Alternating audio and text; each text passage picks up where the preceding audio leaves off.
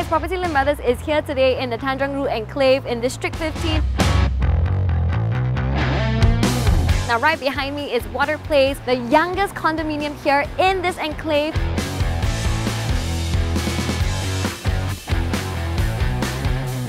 We are in a 99-year leasehold property here.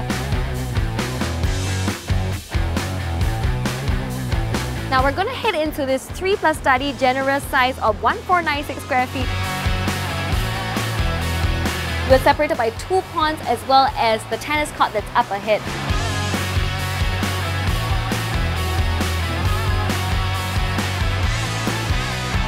So this is still great for you. So we think you'll really like this one because it has one of the quietest facings that you can get in the development. If you're ready, let's go check it out.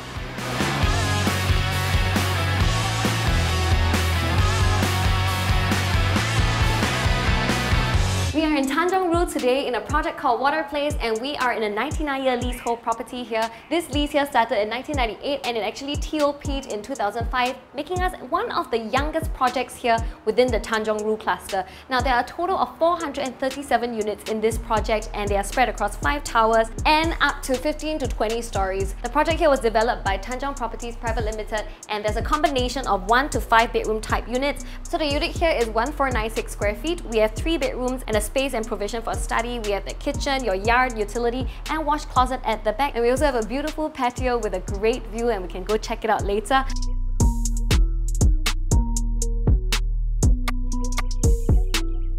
Now since we're already in this beautiful living room, let's talk a bit about this space here. Now it's currently fitted with a 3-seater couch. You have some cabinets here and a TV console. Now nothing here is a fixture, so when you come over, maybe you might have some ideas that you'll like.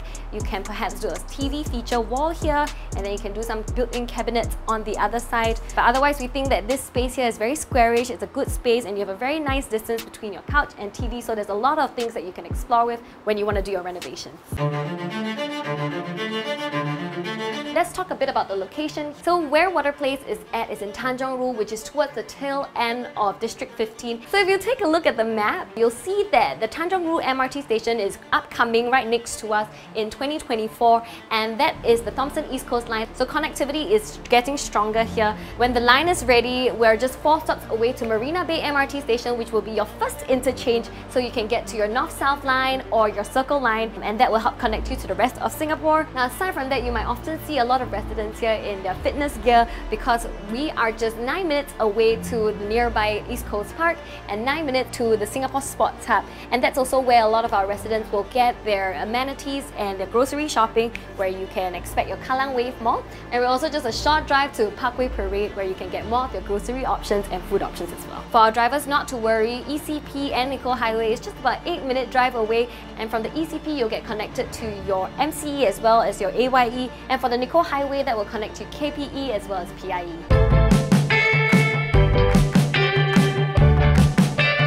Now let's go check out the patio space here. Because we are a patio unit, we get this beautiful space, and recently the MCST has allowed for the awnings to be installed. This has added extra shade for the people that are staying here and also increased the usability of the patio space because we are in a little bit of a west sun direction.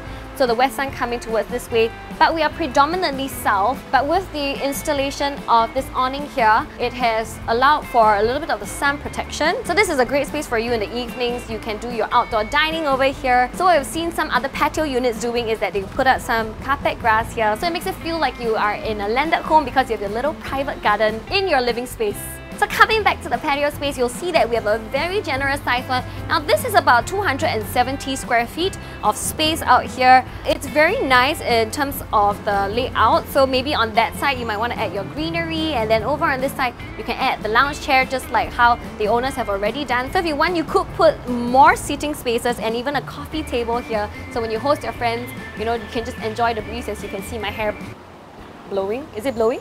Blowing a little bit. Yeah, so this is a great space if you want to host your friends. Otherwise, the living room space and your dining room space is also very generous. On top of that, we have dual entrances because of this patio unit. So we acknowledge that not all patio spaces have this feature, but this condo does. So after your kids are done with a swim, they can run over and come in from this side over here. Another thing that we note in this condo is that only the ground floor units will be the ones that will get to enjoy this outdoor space. The ones on the higher floors do not get any sort of balcony. So if you're someone that enjoys the breeze and maybe like to spend some time outside, the patio units are something you might want to look out for.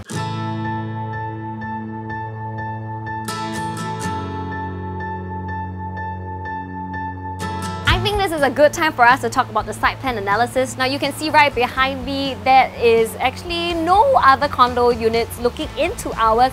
You have a great separation. We're separated by 2 ponds as well as the tennis court that's up ahead. So if you look at the condo from the top, you will see that there are generally different kinds of facings that you will get. Of course, you will always have the ones that are internal facing, looking towards the pools, and this is something that many families like. There are also stacks that are facing towards other communal facilities. Then you also have the stack that's facing towards the outside, so there are stacks that are looking towards Tanjong Rhu Road from the side and in the front, and then we also have a stack that's looking towards Sanctuary Green, which is right beside us. So Tower E is also facing towards the East Coast Expressway, but you will realize that because of the buffer there, we don't experience too much of that sound, so that's very nice. So if you're looking for something a bit more serene and quiet, this stack might be the one for you.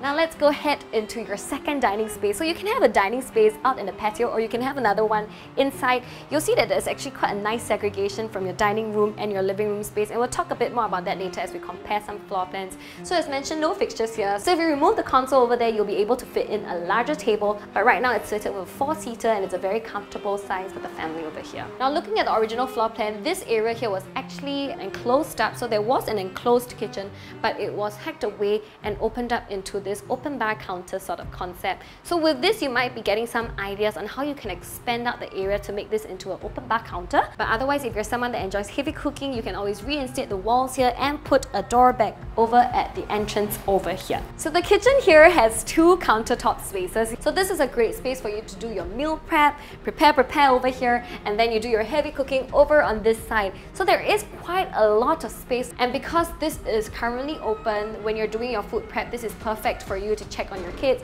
who might be in the living room area. So within this kitchen, you will see quite a lot of storage. So your fridge here above, you can see that there's actually still provision to upgrade to a bigger fridge, but this is already quite a big sized fridge. And then you also have storage above. This area here is where you can put your condiments, and you have space on top. And then throughout the entire home, you see storage on both sides of the counter. And then looking over here, you have your cooker hood and hob, as well as an oven here. So I think this kitchen's already equipped with your essential necessities for your heavy cooking as well as your baking. And then moving towards this side, you have your sink that is tucked away nicely towards this corner, and then more storage above as well. So behind me in the yard area, there's a wash closet as well as a utility room, which is enough for you to put a bed. There are windows over there. If you have a live-in helper, that's a good room for her to use, but otherwise you can also convert that into storage as well. Now let's talk floor plans. Okay, so there are over 20 different types of 3-bedroom unit configurations that you can find here. We're not going to go through all of them, but let's just talk a little bit briefly about them. So what we've noticed is that there are 2 major types. There are the ones that are more vertical, and then there are the ones that are more horizontal, which is what our floor plan is more of like.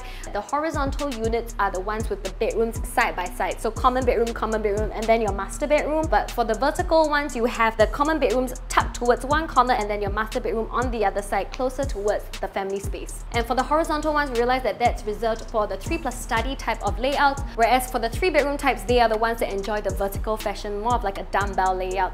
So some other things that we've noticed with the vertical layout is that their living and dining areas are separated, whereas for the 3+ study horizontal layout, the bedrooms, because they're all side by side, their living and dining spaces are also side by side. So you have a proper segregation already, which is a nice feature to have, because in many homes you commonly find that they all share the same space. So this is a very special feature for the unit here.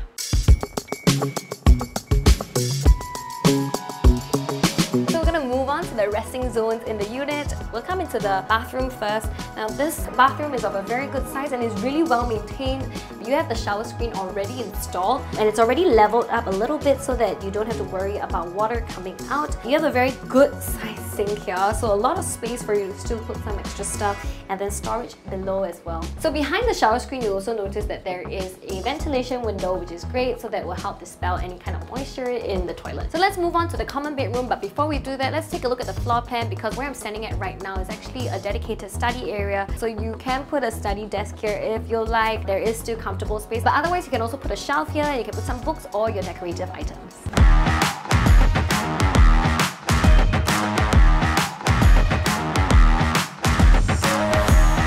The first common bedroom, you'll see that the shape of the bedroom is quite squarish and no sort of odd shapes. And actually, if you look from an aerial view, you will see that the condos are a little bit curved, and so the units here are also kind of shaped around this condo design. But what we like that the developers have done is that they have kept all the rooms in a very regular squarish shape, and the odd shapes are usually left for the patio spaces or the living and dining areas. So if you're moving in terms of doing your renovation, we think that will be easy for you, or even buying movable furniture wouldn't be a problem.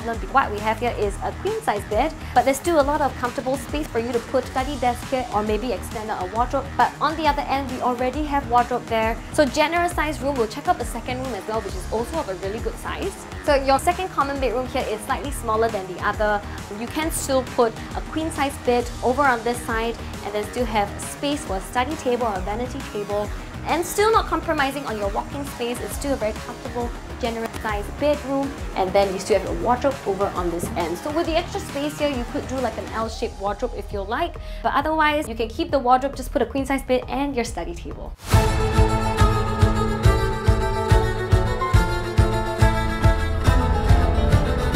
Let's compare the prices in the vicinity. So starting at Casuarina Cove, TOP in 1996, they're asking price at 1.99 million for a unit standing at 1,378 square feet. Their PSF there is going at $1,400 odd.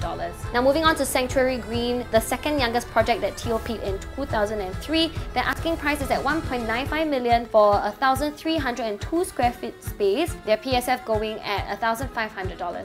Moving on to Park Shore, freehold project, 3-bedroom unit is asking at 2.5 million for 1,367 square feet, and their PSF going at $1,828. Moving on to Costa Rhu, TOP in 1998, their 3-bedroom units they are asking at 2.58 million for 1,647 square feet space, their PSF at $1,570. And finally at Pebble Bay, a project that also TOP in 1998, their 3 bedrooms are asking at 3.3 million for 1,894 square feet of space, and their PSF going at 1,742. So coming back to Water Place, our project TOP in 2004, our asking price of 2.15 million with a PSF of $1,437. Now looking further into the District 15 region, in the East Coast area, there are generally 3 clusters that we'd like to consider. You have the Fort Road cluster, the Mayor cluster, and also this Tanjong Rhu cluster. Let's do a quick breakdown. Now in the Fort Road area, these projects are mostly freehold. These projects here are all similar in size, with the 3-bedroom units here asking at about $2.3 to $2.4 million, with their size around 1,200 square feet. Their PSF is already moving upwards to $1,800. Moving on to the Mayor area. Now this area is performing exceptionally well and are the market leaders in terms of pricing. There you have a good mix of new and old projects. The older projects such as the View at Mayor and the Mikaela are inching closer towards the $3.5 million range, and they are sized at 1,700 square feet. New launches such as One Mayor will go to be about 2.5 million with their unit sizes at 1,000 square feet. Now lastly, you have the Tanjong Rhu projects, and these are mostly the 1990 leasehold developments built around the 1990s to 2000s, and they are sized minimally at the 1,500 square feet. Entry quantum around the $2 million range. The PSF here moves around $1,500, automatically setting a price disparity between the 2 other sectors. So after comparing these clusters, we feel that our unit here at the Water Place has a great entry quantum as well as a safe PSF for you to consider.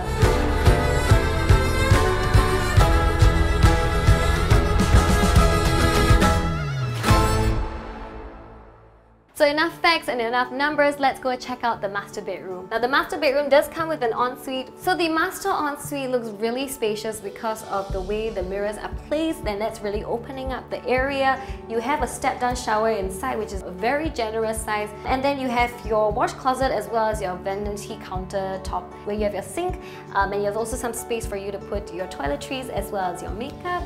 Now let's check out the master bedroom. So similar with the other two bedrooms, the master room is also not very odd shaped and is fairly squarish, only towards the end where you have a little bit of a curve. So how the family here is using this space is that they've put a study table towards that end over there, and they still have space to put a king-size bed and a cabinet over here to put their books as well as some decorative items. And then towards this area here, they have 4 panels of wardrobe, which is quite a very comfortable size.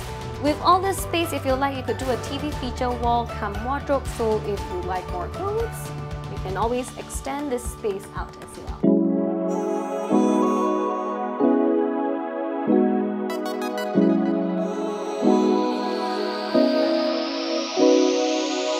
Done talking about the home, let's move on into the facilities and the growth in the District 15 region. One of the projects that's happening around the area is the Founders Memorial, and we think this is a very interesting project to look out for, and it will be done up in 2027. So with this project being so close to the rejuvenation happening over on the other side, we're excited to see what's to come with the MRT effect that has yet to take place. Aside from that, the URA master plan shows that the empty plots of land in the enclave is zoned residential. With the trend of new launch prices moving, buyers looking to enter with a lower quantum and a larger size unit might look into a resale instead. With the MRT effect, the potential new launch as well as the Founders Memorial, we think that this area has a lot to look forward to and is great for investment journey. In terms of your facilities, you have 2 tennis courts, quite a few pools in the area as well as your barbecue pits and some chill out zones within the condo.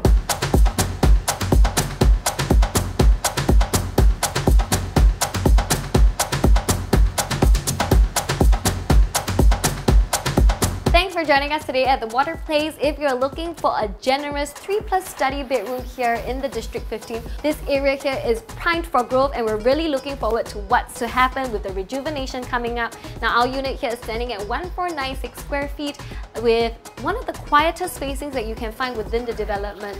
If you're keen to find out more or discuss more about opportunities here, you can give our listing team a call. Our details are right down below. But before we go, don't forget to click like on this video and check us out on YouTube, Instagram, Facebook and TikTok. I'm Mikaela from Propertylimbrothers, always happy to show you the place. Now let's talk floor plans. There are over 20 different types of 3-bedroom units, floor plan types. My brain. East Coast Parkway as well as the Marina Bay Golf Course. Can you see my phone? Can yeah. Ratio wise, I think you can still put last time, okay. Without compromising on your walking and your comfort, without compromising on your walking space. So let's talk floor plan. Now there are over 20 different types of 3-bed.